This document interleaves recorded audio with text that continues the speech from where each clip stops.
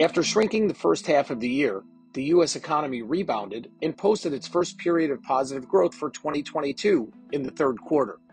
GDP, which is a sum of all the goods and services produced from July through September, increased at a 2.6% annualized pace. The estimate was for a rise of 2.3%. The increase follows declines of 0.6% and 1.6% in the second and first quarter respectively, which technically met the commonly accepted definition of a recession.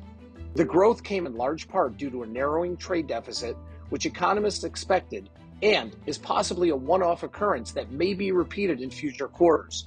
GDP gains also came from increases in consumer spending, a rise in business investment, non-residential fixed investment, and government spending.